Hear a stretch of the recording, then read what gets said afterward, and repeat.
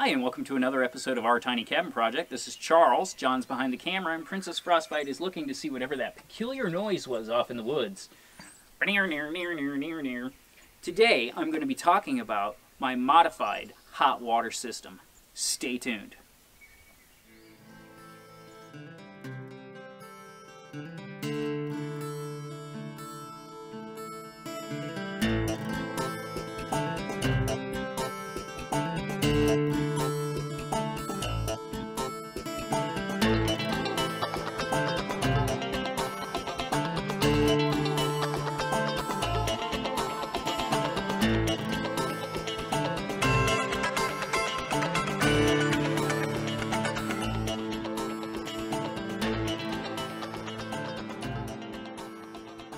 Hi, and welcome back. This is Charles with Our Tiny Cabin Project. Today is the long-awaited hot water system.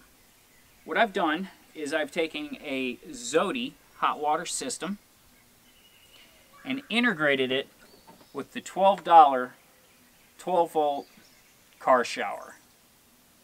So, this works completely off our solar grid. I like it because it breaks down and is transportable. And so, because we're going to be doing a rainwater system, but I also wanted something that was inexpensive as well as transportable. There was a time our hot water heater broke at our house, and this saved us. Give you an idea. Now, mind you, this is running off solar.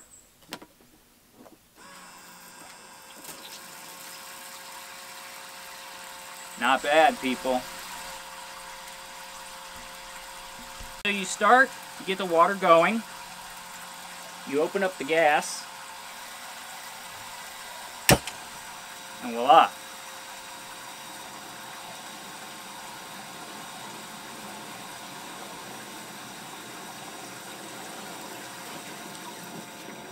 And then you just let the water recirculate for a moment as it heats it up. And you'll be able to take a hot shower wherever you're at. You can gather water out of a bucket from a creek, out of a rain barrel. You can adjust how hot the temperature is. Water's already warm. Whether you're wanting to take a shower or do some dishes off the grid, this is a nice option. The water is already hot. Now, typically the Zodi shower comes with a shower head that is comparable to like what comes on the Coleman bag showers. Just that little red nozzle. I don't particularly care for that. This is much more, will lead to a much more satisfying shower. And there you have it. The 12-volt modified hot water shower system. So, it's a nice option considering the fact that we don't have water access on our property. And eventually, I probably will get an eco-temp, put it on the side of the cabin, and hook it up to a rain barrel, and then run it to, when I have the bathtub installed on the porch, we're going to do an indoor-outdoor bathroom to where half the porch will be framed out, and there will be a bathtub that is underneath a bench. You lift up the bench, and we'll be able to fill the bathtub. And until we get all the plumbing done, we can still take hot showers. This is a nice, affordable option. The Zodi costs about $90, and the shower head kit costs about $12. And as you can see, it all comes apart, fits in a 5-gallon bucket. You can throw it in your car when you go camping, plug it into your cigarette lighter, go down to the river, fill up a bucket of water, recirculate that water, take a hot shower. This will get up to 95 degrees easily in less than 5 minutes.